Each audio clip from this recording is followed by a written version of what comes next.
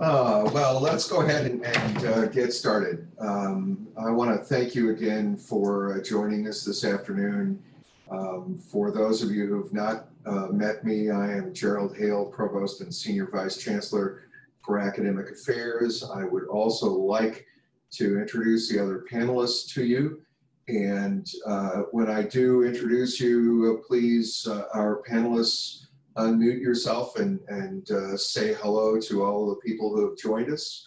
The first person I'd like to introduce is Mr. Tom Ellis, the Assistant Vice Chancellor for Operations. And Mr. Brett Fuchs, Associate Dean of Students. Good afternoon, everyone. Hope you're having a great day. Ms. Mary Marr, the Senior Instructional Developer in the Walker Center for Teaching and Learning. Hello, everyone. Dr. Matt Matthews, Interim Vice Provost. Good afternoon, everyone. Mr. Tony Parsley, Associate CIO. Hello, everyone. Ms. Lori Pugh, the Assistant Vice Chancellor for Human Resources. Good afternoon, everyone. Happy to be here.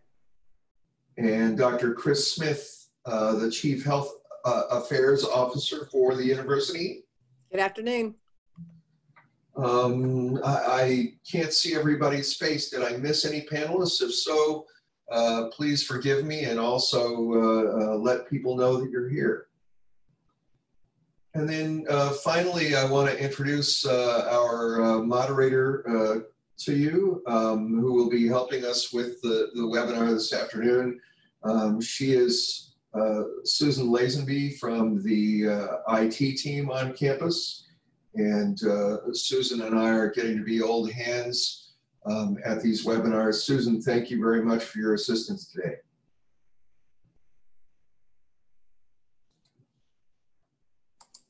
Thank you so much, Dr. Hale. We have organized the webinar today around a series of issues and a series of questions that we think will be important for you all as you begin your face-to-face teaching for fall 2020, which will be very different than face-to-face teaching in many ways that you have done in the past, and we wanted to go through the information with you so that you would have it at your disposal. And Dr. Matthews has put a slide up on the screen that I trust you all can see to introduce the first of the issues. It is what's the process UTC follows when a student in my class tests positive for COVID-19, is symptomatic for COVID-19, or is exposed to COVID-19. And I think we'll have two of our panelists, Dr. Smith and Associate Dean Fuchs, who will be sharing some information on that particular question. So when this happens, it's a very involved process that is based on evidence. What we do is we do it through a process that is tried and true. Contact tracing has been around for other concerns. And what we're doing is we are following the guidelines that the Chattanooga-Hamilton County Health Department has put in place. So I will let Mr. Fuchs start, and I'll fill in with any other information. Sure, absolutely, Dr. Smith. So the process flows kind of like this. We receive the information either through the notification form, which is currently the same notification form that faculty and staff fill out. So if any of you have done so because you've had COVID symptoms, you've been COVID positive potentially, or had some type of exposure, the students fill out that same form.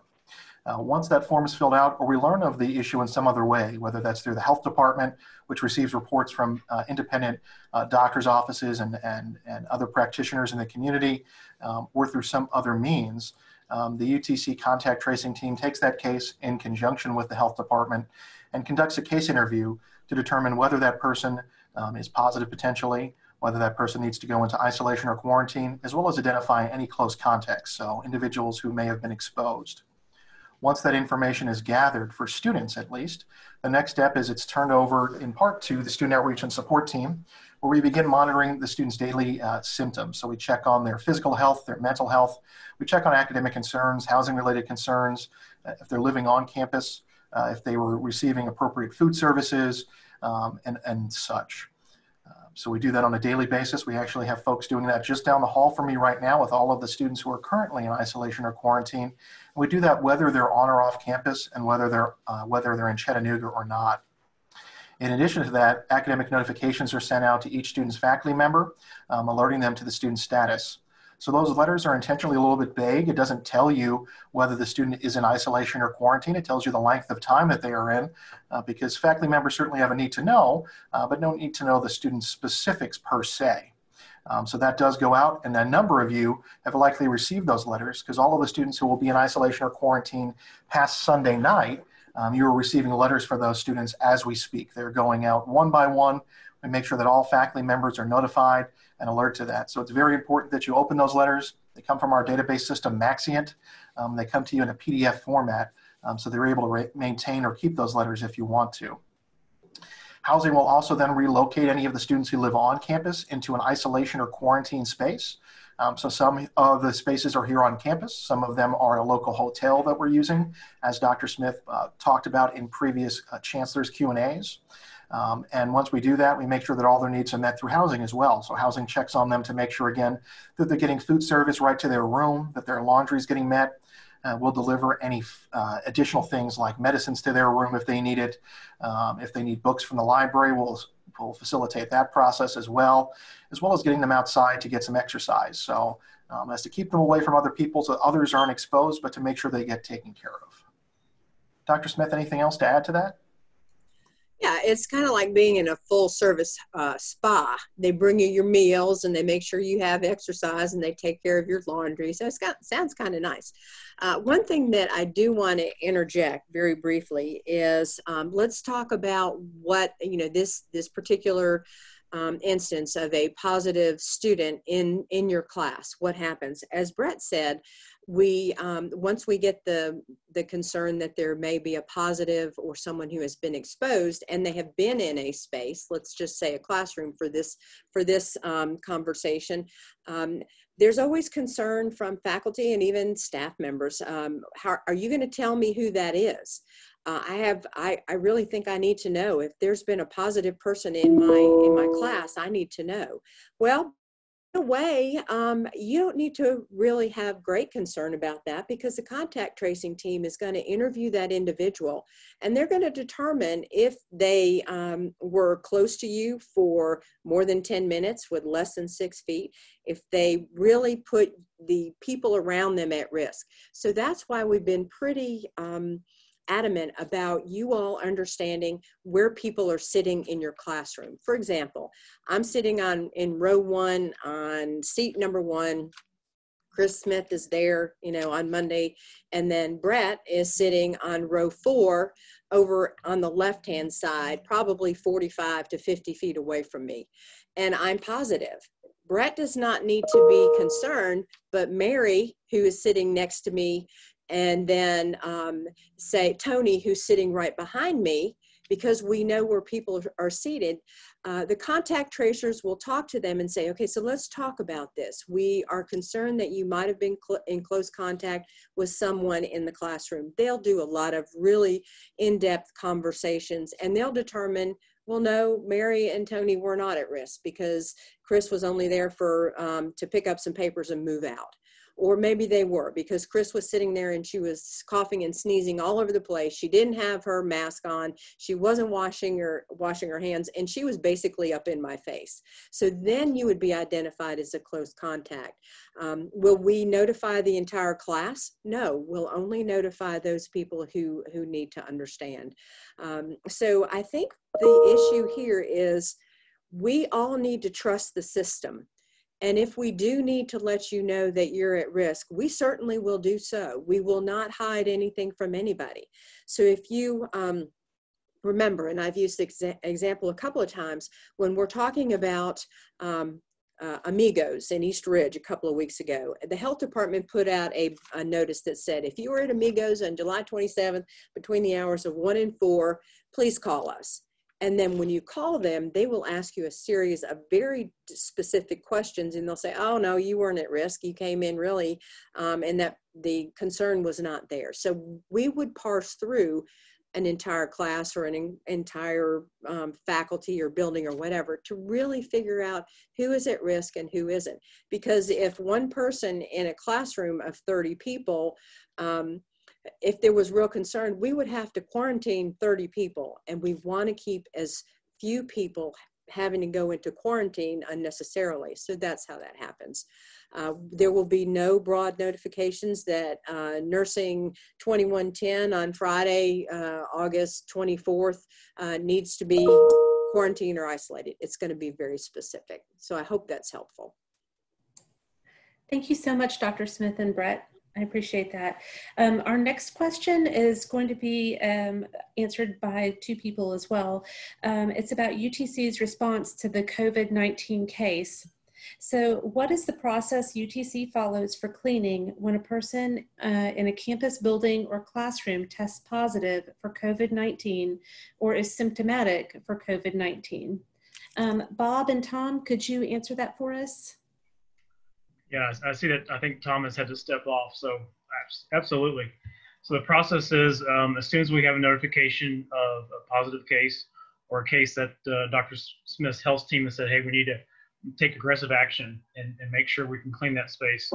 We're using resources right away, come in to fog a location and make sure that, oh, pardon me, Tom actually just joined in. He came in my office. So Tom, question just came out, which is the process for cleaning a classroom or an office building once we get a positive case. So hopefully our audio will pick up here.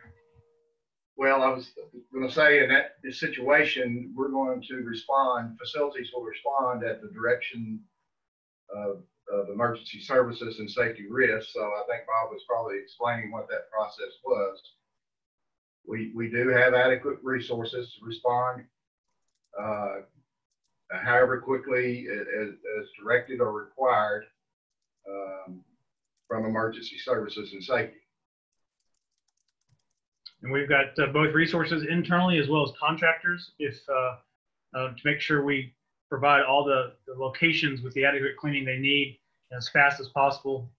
We're using chemicals that are approved by the EPA for treatment of the situation. So we're using, again, we're not taking any shortcuts anywhere. And we're making sure that we can, once the space is safe and clean to reoccupy, and that information is passed back along to the provost's office as well as all the other folks who are on our COVID emergency team. Thank you so much, Bob and Tom. I appreciate that. Moving on to our next section of questions, it's about masks and social distancing. Brett, could you talk to us about the following question? How can I respond if a student in my class declines to wear a mask or socially distance? Absolutely. So there's a number of things that we recommend in this situation. And some of those recommendations actually came out in some guidance yesterday that we sent to all faculty. And we've been talking about this as well as today in our roadshows that we've been coming around doing with the different departments, and hope to get to as many departments as possible for those that we haven't met yet. So we'll be following up with the departments. But that said, the first thing we recommend is to remind the student in a firm yet kind manner that they really need to put the mask on. It's a health and safety reason. So I would just recommend asking them to comply. Again, you're the instructor. They should understand that you're the instructor and that is your classroom. So they need to respect that, hopefully, and hopefully that they will. You know, as much as we can, we are wanting to remind students this isn't a political issue. This is a public health issue. And there's also a policy. And again, this came out yesterday officially. Dr. Richard Brown sent it out in an email to the campus community reminding folks that this policy is now in effect. It lists specifically what face masks are considered, when face masks must be worn, and that includes at all times in all instructional spaces. If the student doesn't comply, again, remind the student that they're non-compliant with the student code of conduct, with the COVID-19 policy, as well as your classroom requirements.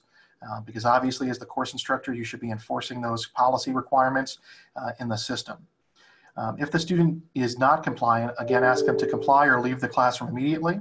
At this point, you can also contact the Office of Student Conduct. Some of my team will come and respond. My team, especially in these first couple of weeks of the semester, will be driving around campus in our golf cart or walking around. We have dubbed the golf cart the mask mobile for the semester. We're looking for some stickers for the side of it now. We're going to put a big mask on the front of it maybe. So hopefully we can get some folks to remember that this is necessary, and we will help de-escalate that. And I know some of you have attended some of the de-escalation trainings that my team has also been hosting, which are talking about some of these techniques. If the student continues to fail to comply and it's escalating and it's really disruptive to the entire class, I would then consider assessing the situation and consider dismissing the class. And I was just discussing this earlier with Dr. Hale. This doesn't mean that we should dismiss class every week. This means that if a student is disruptive in a particular class and it causes such a disruption that you just can't keep going, that you really need to stop, or it's causing an issue, that means we're going to dismiss that class on a particular day. At that point, any of these situations, whether it's a minor issue or major issue, you need to report it to us, to the Office of Student Conduct, that is. So even if the student does comply, let us know, because if the issue happens again in the future, we're going to pull the student out of your class, or students if that's the case, and prevent them from returning to your class until we work out a plan with that student. If they haven't directly violated the code of conduct, we will talk about a behavioral agreement, which means that they need to follow that agreement saying, let's say, they're not wearing the mask, that they're going to wear the mask every time they return to your classroom. And if they don't agree to that, we're going to move them either to an online section of the class if it's available, or we're going to have to talk about moving the student off campus in terms of a suspension. Again, that's going to be the last step, hopefully, but that's what we will do. I will always put out there and always want you to remember that if it becomes violent or threatening in any way, please, please, please call the UTC police. We do not want any faculty or staff member to have to physically engage with a student. That's why we have a campus police department. Our staff have radios in particular, so if they respond, we have a direct connection with the police department. So again, should a situation become violent or truly threatening, engage the UTC police. There are red phones in most of our classrooms that connect right to the police department by dialing 911 or 4357. And you can also, and I always recommend for faculty members to keep your cell phone nearby, certainly on silent, not to disrupt the classroom. But if you don't have a red phone in your classroom, to be able to contact the police department, should that be absolutely necessary. Thank you so much, Brett. While we're on the topic of masks, Lori, the next question is for you. It is about masks and social distancing also, and it's how can I respond if a UTC colleague declines to wear a mask or to socially distance? Yeah, thank you, Susan. I think this is a really great question, and I would start by just reminding everyone that we've been communicating for some time now that we are all in this together. So we really want to do our best to comply with all the health and safety requirements that we've established on campus to assist us in this fall semester and through this unique situation that we find ourselves in. If you have a colleague on campus that is not wearing a mask, not social distancing, first I would encourage everyone to feel comfortable to remind your colleague of the requirements. As Brett has mentioned, we've established an interim COVID-19 policy. Social distancing, wearing a mask is part of that policy. So if we have those who are declining to do so, that truly can be interpreted as a policy violation. We do expect that all of our faculty and staff do their very best to meet all of our health and safety requirements this academic year. But encouraging them, sending them a friendly reminder, letting them know not to forget to socially distance, to put their mask on. I've walked across campus a few times this summer and interacted with individuals and in a very friendly way said, hey, don't forget your mask. And I had mine on and they put it on. It's a new normal. It's a different experience. So I would encourage people to feel comfortable to mention it to the colleague. If that's not an option or that has been done and it hasn't resulted in compliance with our policy, certainly if you're familiar with the colleague and where they work on campus, sharing this information with their administrator, with their department head or immediate supervisor so it can be addressed, because this is a performance expectation of all faculty and staff.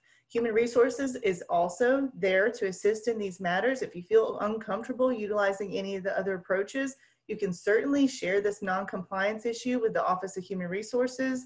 When we have information regarding the instance, the individual involved, we'll be able to partner with that employee specifically with their next level of administration, make sure that they understand the requirements and communicate with them what we expect moving forward.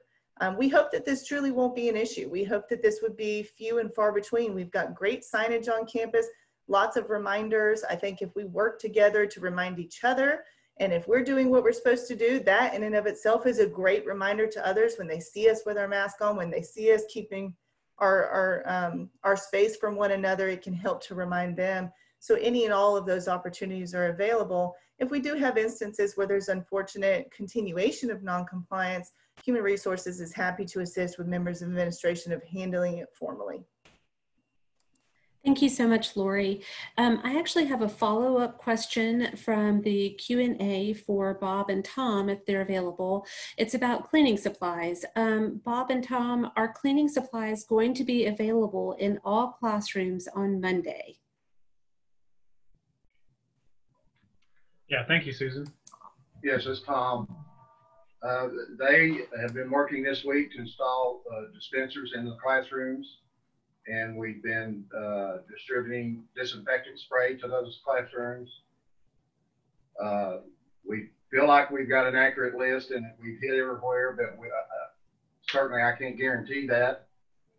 If there's a situation where it's not available, please call the facilities department and we'll respond right away to get those delivered. That's extension 4521? Yes, 4521. Thank you so much, gentlemen. Now we're going to move on to instruction and technology. So the first question we have is going to be for you, Mary. Mary, how can I prepare my instruction to adapt if a student needs my face-to-face course online? Thank you for the question, Susan. Yes, we've been talking with a lot of faculty over the summer, and I prepared just a few suggestions, but I would like to say also that the staff of the Walker Center is available to troubleshoot with you, kind of work through what might come up for you. And we've actually extended our hours into the evening through the month of August. So we're available when you're working. If you want to shoot us an email or give us a call, we'll be happy to talk to you about your specific situation. I saw in the chat there were a couple of questions. But let me just go through some ideas that we have for you. One is that we've been talking a lot about Kaltura. Some people still like Zoom, and that's fine. These are two options that we have on campus. You can use Canvas to share the link. You can also do recordings and share the link so that students who may have missed or weren't able to get online can also view those. So we're available to help you set those up, set up your link, get you upgraded to Pro on Zoom if you need to, so you have more time. We also ask that you look at your syllabus now before the semester even starts and just look at your assessments, look at the things that you're going to be taking up for a grade and plan how would you do that if you had to do it in a digital format. So for example, if you had a project that comes in, could you accept it with images online, or could you accept it in some other way other than face-to-face? Also, we're thinking that if you will consider allowing the students to turn on their devices, the students that you're meeting with in the class, and let them connect to Zoom also. So if you've got students at home on Zoom and then students in the class on Zoom, it actually could benefit both, because then they can engage with each other. And also there would be students in the class that could help you keep up with chat. If you've ever tried to keep up with face-to-face and what's going on online, it's good to have somebody there to help you. Could I have the next slide? Thank you. And also think now about how you would rotate the class if necessary. Would you allow the face-to-face students to choose their day of the week, or would you assign which days they're supposed to come? Some of you maybe aren't sure exactly how you're going to do that. You might do it alphabetically. Contact us if you're not sure how you want to set that up, and we can even help you do a little survey if you want to ask students which day they prefer. Will there be an opportunity once the class gets started if someone needs to change? Maybe they have an easier time getting a ride to come on the Monday class instead of Wednesday, things like that. And also keep in mind throughout the semester that being flexible will be important, because you will surely have students who go into quarantine or have to be isolated. And at that point, the size of the groups face-to-face versus online one could become bigger than the other. I would suggest personally that you plan to include a midterm survey. We can assist you with that. That's a great time to just get a feel for how the experience that your students are having, and if there's anything that you could address. Maybe they don't feel comfortable to tell you with their name attached, but a survey could be anonymous, and you could address some of their concerns before the end of the semester when it's kind of too late to make changes. Our assistance right now includes extended hours. We have been updating our trainings every week, adding things like specific to Zoom, using Zoom for office hours, using breakout rooms.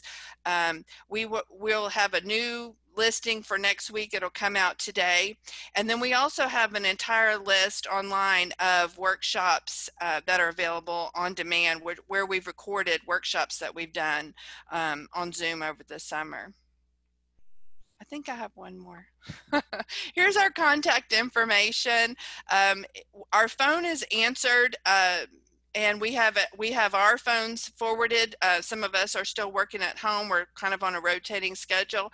We're also going to begin next week limited face-to-face consultations in the center once the library is fully back open.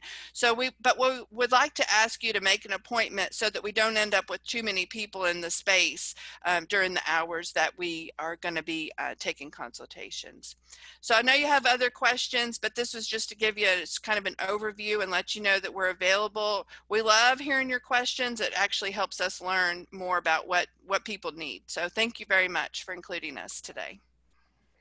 Thank you so much, Mary. We really appreciate that. We're going to move on to instruction and technology now. Tony, could you talk to us a little bit about what technology is in my classroom to help me deliver my instruction to my students? Absolutely. Thank you, Susan. This is a kind of an interesting question because each classroom is unique. But in this specific situation, to prepare for fall, we reached out to Academic Affairs to identify which spaces are going to be utilized for the face-to-face sessions this fall. And we wanted to target those classrooms first. And so the first thing that we did is we are finishing up, and we should be done by the end of this weekend, installing the Shure microphone kits. Now, what these microphone kits are there for is to help boost your vocals, especially if you're having to wear a mask or a shield. We have found that this is probably the best tool to be able to help ensure that your students can hear you clearly. Its primary purpose is to boost vocals. There's some added benefits to using this along with another technology I'm going to discuss here in a bit, the audio equipment. But its primary purpose is to simply boost those vocals. I did put a picture there on the right just to kind of give you an idea of what we're talking about. These headsets that you would want to check out using the link you'll find at the bottom of that slide, utc.edu/employee tech request. This headset is to be utilized in the classroom only. There is no other benefit to using this headset other than in these classrooms. If you find that your classroom on the first day of classes does not have this equipment, please let us know as soon as possible. It may be that we didn't get the updated list, or there's been a class change that we weren't aware of. We want to make sure that we get one in those spaces if the technology will work in that classroom. So again, let us know as soon as you get into those classrooms. We want to make sure that you have access at a minimum to this tool. And you'll want to keep this, we can stay there. We want to make sure that you have a headset, and you'll be able to keep it all semester, so it's not one of those things that you have to drop back off at the library every week. Keep it, that way you're maintaining it, keeping it clean. And at the end of the semester, you can decide if you need to return it, depending on if you have another class the following semester. Another thing you may have seen in emails that I've sent over the last couple weeks is introducing a new technology called Audio Conference Shot. This is kind of a bundle that includes a 10x zoom camera along with some microphones that are sitting in the classrooms. This is not something you have to bring with you. And so what this allows you to do is to kind of integrate with the technology that Mary mentioned earlier, Kaltura. We have worked with Walker to look at how Kaltura and what we call lecture capture hardware, how those two work together. And it's actually really nice. It gives you the ability to walk into a classroom and be able to stream and record your lecture. And at the same time, you're able to have different presets. For example, you may on the control panel that sits on the lectern, you have the ability to switch to different presets. So for example, you might be looking, the default is at the lectern, you teaching behind there. And then you want to shift to maybe a whiteboard or shift the camera to a periodic table or a map that you typically reference on a regular basis. These are things that we can set up per classroom.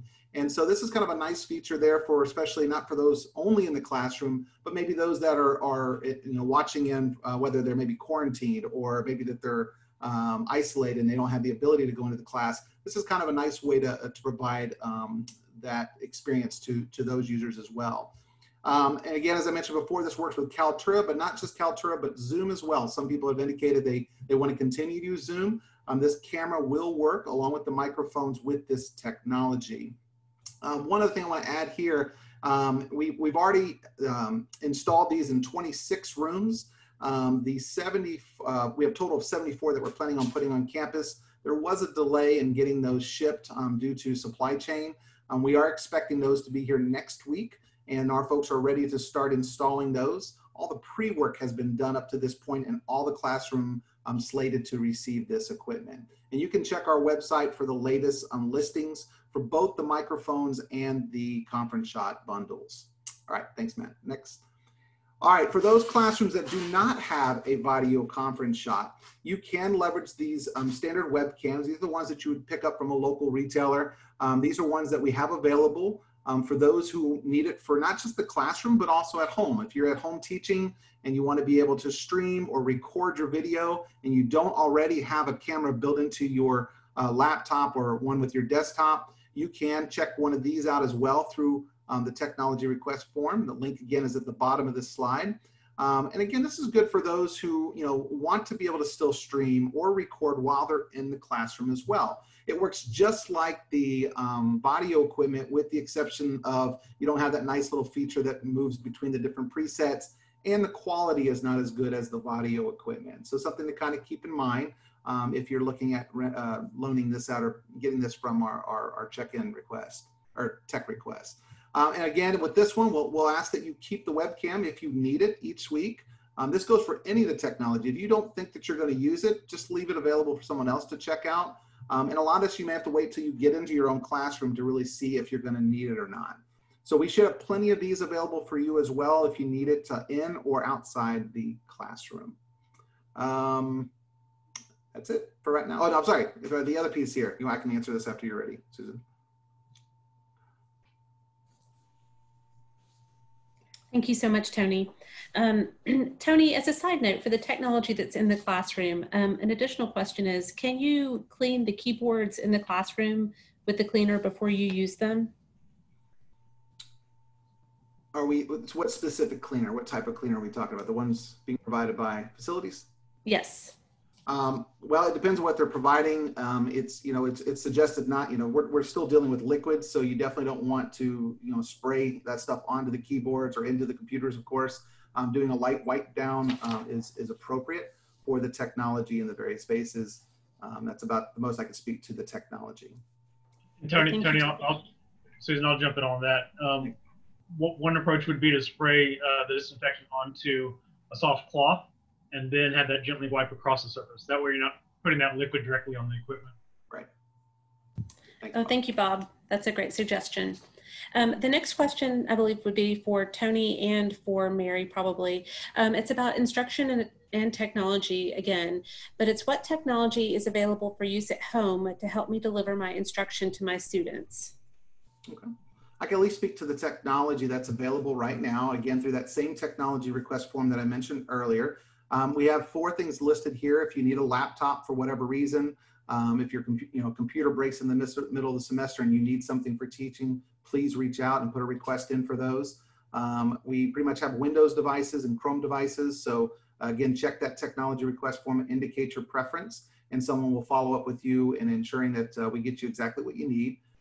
Some folks are in a situation when maybe they're being asked to teach from home and they don't have internet. It's rare, but it does happen. We want to make sure that we get you a Wi-Fi hotspot so that you're able to teach while you're at home and have some form of an internet. We will ask a lot of questions if you indicate that, because we want to make sure that this will work in your area. I mentioned earlier the webcam. Those are beneficial not only in the classroom, but also at home or in your office. And then we have a variety of software that's available to you, and you can put a request in and indicate the software that you're looking for, and we'll look at what we can do to get that to you.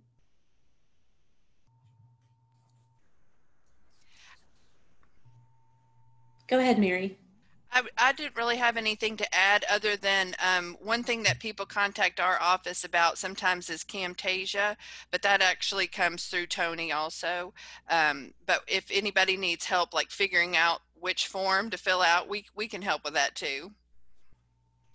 In addition, if you have questions, please, if it's related to the technology, please call our help desk at the typical 4000 while you're on campus, and they'll point you in the right direction. If it's related to how to utilize the technology, with the different modalities out there, we definitely would point you to Walker and recommend that you call them. They are best on how to do that piece.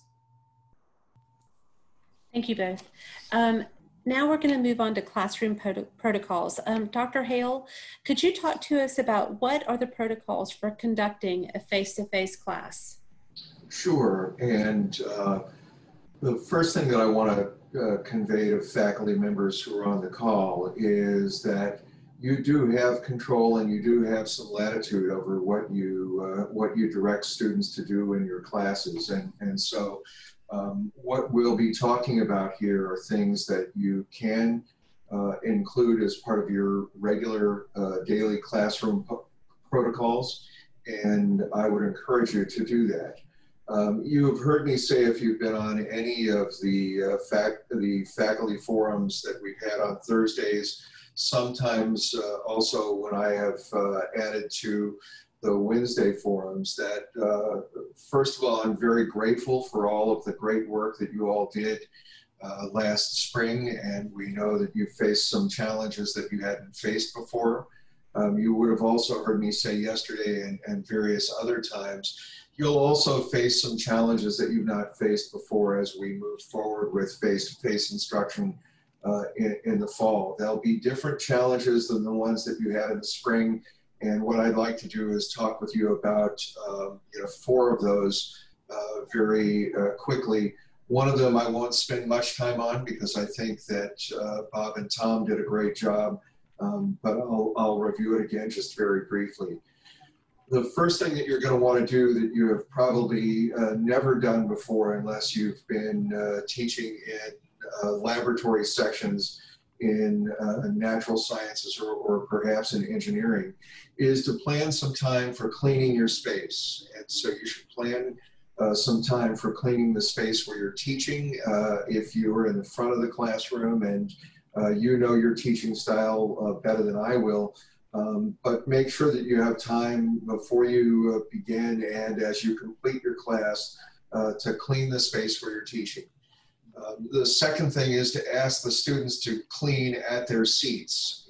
And what we would like to have happen, if possible, is for students to clean when they arrive at the classroom and to clean again as they are leaving the classroom. What we're hoping to put into place is a double cleaning protocol then, where the students who are leaving the classroom have just cleaned the space, and by the same token, the students who are entering will do the same thing.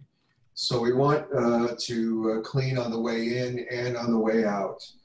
To secure supplies for your room, you heard Bob and Tom say earlier that they have done their very best to make sure that all of the classrooms are equipped with cleaning supplies. If you find out that there are not cleaning supplies in any classroom where you are teaching, Bob also gave you the telephone number that you can call to let people know.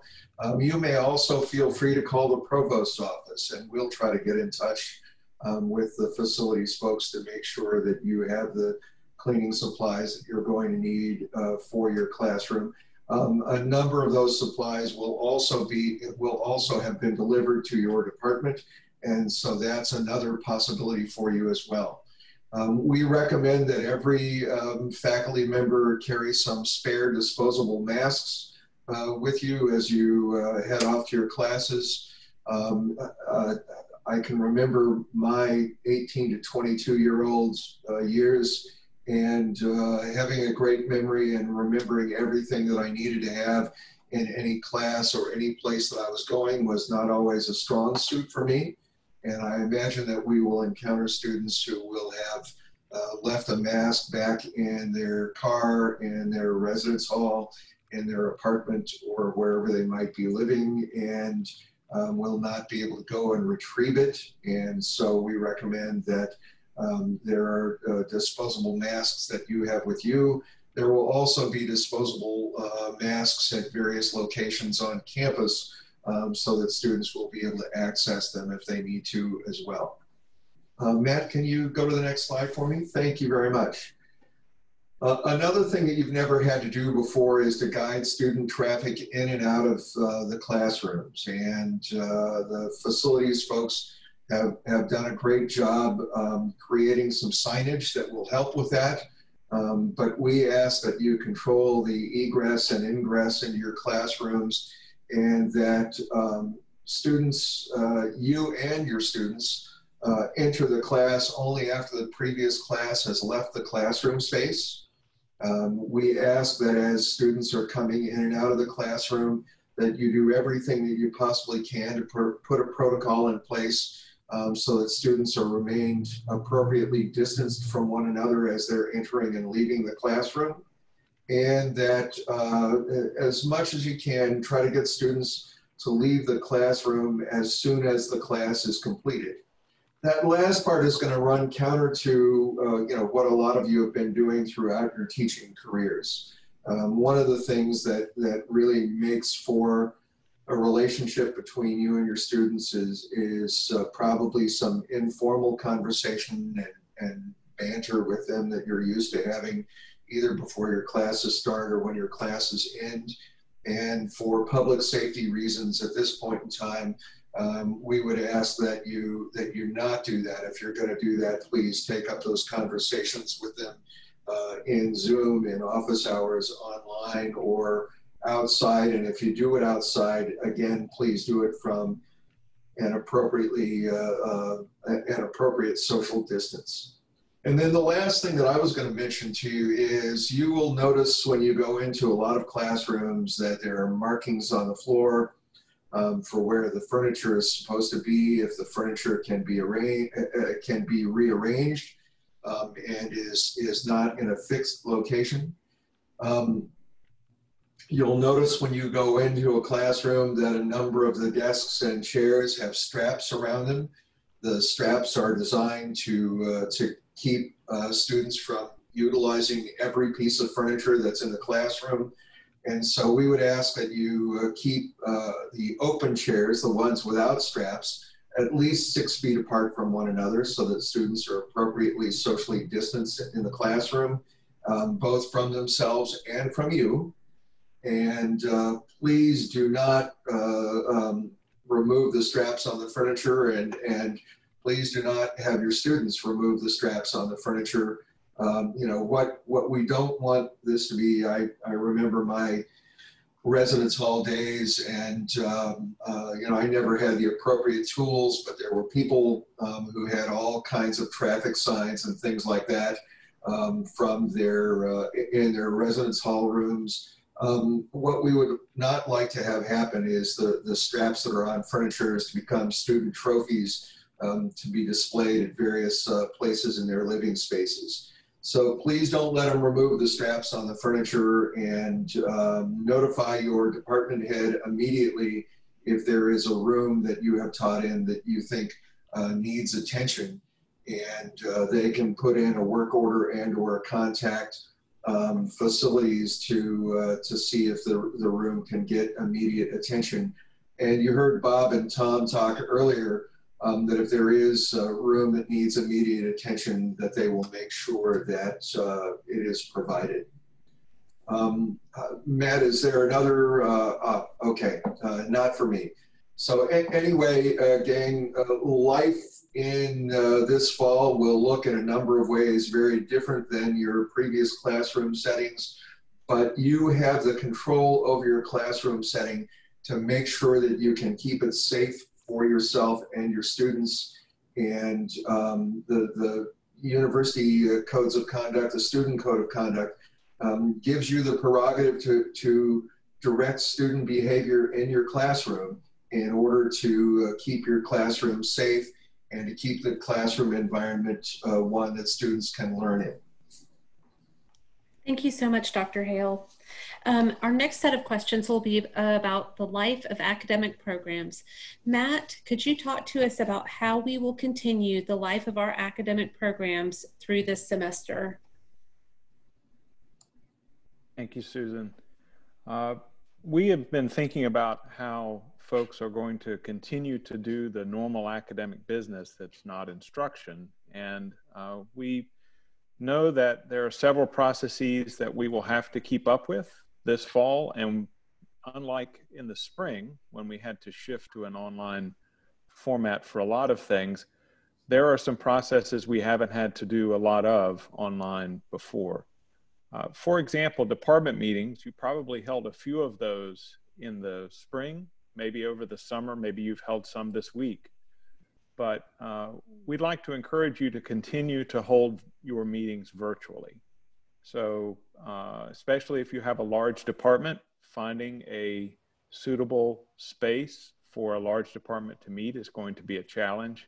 And you may have faculty who have, or staff, who have work from home agreements. And in order to include everyone, you will need to provide a virtual option. Even if some people are meeting face-to-face, others will need the opportunity to meet in a virtual way. You may have an opportunity for small groups to meet, and there are appropriate reasons for that if you have a small committee doing the work of a department. But when you do that, make sure that you are communicating as much as possible about these kinds of meetings. So more than ever, because we're apart and we're not as likely to encounter each other in a hallway or to see that meetings are going on, make sure that you are working in a public and clear way with everyone. So if there's a meeting of the full department, you need to make sure that everyone is included. If there is a meeting of the RTP committee or an important committee, like the curriculum committee in your department, make sure that you are clear about communication and that everyone that needs that communication receives it. Again, it's not as easy as just walking down the hall to grab someone who needs to be in a meeting as it was before. We have gotten some questions about whether reappointment, tenure, and promotion and our post-tenure review processes are going to continue for the fall. The answer is yes. All of the existing calendars for those will remain in place. In fact, we have already reached out to UT System to see if there would be any changes to their timeline for getting tenure and promotion materials to them in the spring. We haven't heard back from them, but we do know that they still expect roughly the same timeline that we had this past year. So that means we will need to be following our calendar. That does mean that you need to plan ahead for things that you've done in the past. Reappointment, tenure, and promotion cases will require a lot of planning ahead, especially because external reviews, for example, are now required for tenure and for promotion. That means that what might have been a quick meeting of your RTP committee in the past may now be a much longer process that extends over more than one meeting, depending on how long it takes to work out details. So plan ahead, and I don't encourage you to expect that a single meeting will solve all of your cases. There are some processes in our faculty handbook that require anonymous voting. It's not optional, it is a requirement. For example, tenure requires an anonymous vote. Promotion does not. Reappointment for the third year review for faculty on the tenure track, that actually requires an anonymous vote as well. We don't have guidance from system, although we have been assured we will receive some on the appropriate way to handle anonymous voting, and we will be in touch with you before those RTP processes have to go forward to let you know what our recommendation is on how to conduct anonymous voting.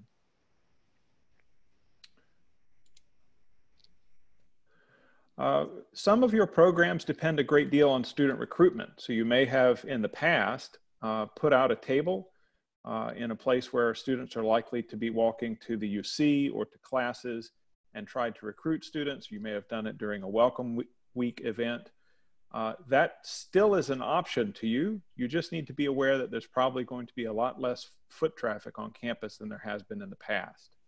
So you may need to consider some new ways to attract students to your program, including some ways to reach out to them in virtual modalities.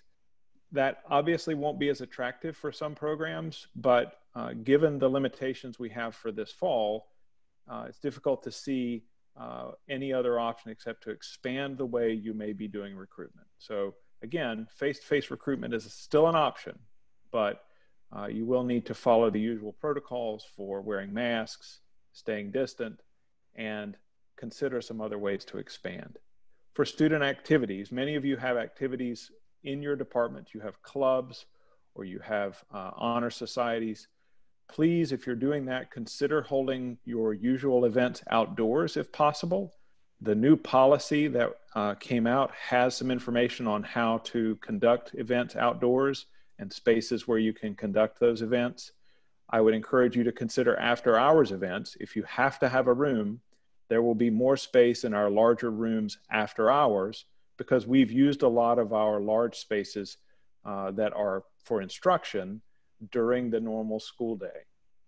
And finally, you will need to think about how to include online students if possible. Just like students may not be able to attend your classes in person, some of them may not be able to attend your student events because they are in quarantine or they are in isolation or they are staying off campus to care for someone. And you should think about how can I reach those students so that they don't become disconnected from my program. Jerry, that was everything that I had for this.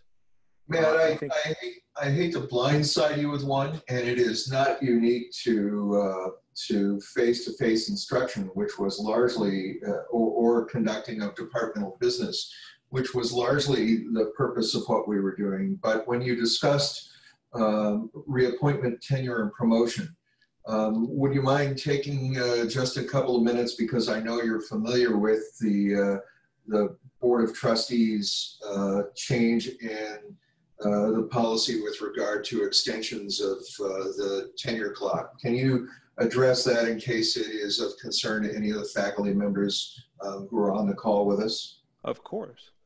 So the Board of Trustees voted in March to provide extensions to all tenure track faculty who were not already in their 6th year.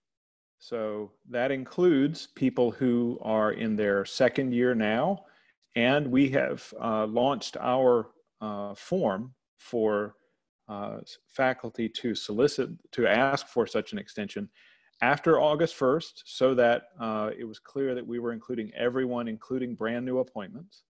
So anyone who is on the tenure track, including people who are in their 6th year this year and normally would be applying for tenure, can apply for an extension. We've launched a form. If you don't have that communication, please send me an email. I can direct you to the form. And that form just requires you to request the extension. There is no justification required. And every faculty member who requests an extension and is eligible for it will receive one. That is the board policy on it. It does not require a justification by the faculty member or any administrator. The extension can be for 1 year or 2 years. That is up to the chancellor. The chancellor is the one who makes those decisions, but our process here at UTC involves a recommendation from each of the administrators in the line of review. So a department head, a dean, and the provost will have an opportunity to provide a recommendation. And because the question has come up several times, if you request an extension, but your work goes very well and you wish to apply for tenure and promotion in your 6th year, the extension does not mean that applying in the 6th year counts as early. It counts as on time. And there is precedent for this that comes even before our current extension process, in which someone was granted an extension, applied in the 6th year, and was considered on time. So this is not a special dispensation just for the pandemic. Jerry, does that answer the question sufficiently?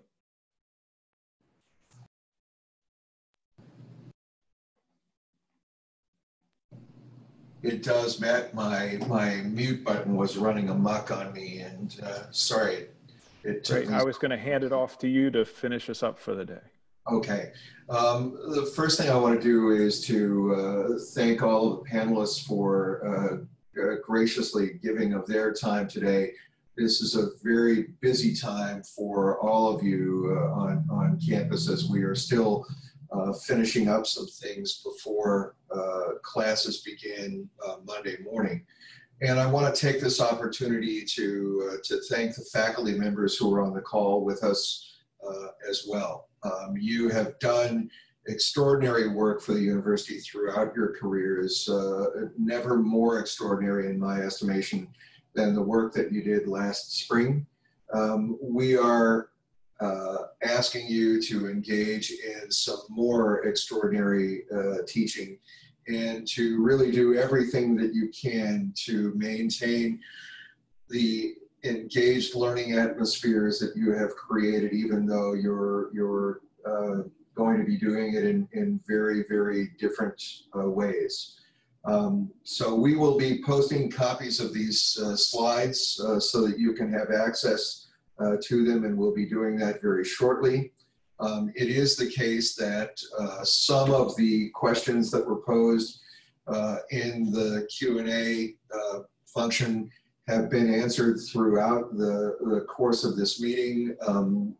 For some of those, and for the ones that we have not gotten to or that we thought needed longer responses, just as we have done for the webinars with students and parents that Susan Lazenby and I have been on, as well as some of the other panelists over the last month and a half or so.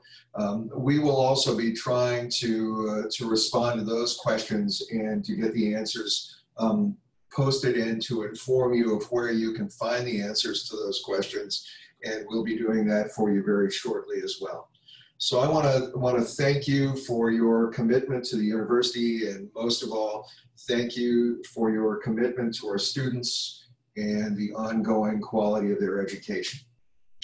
Thanks, and have a great weekend.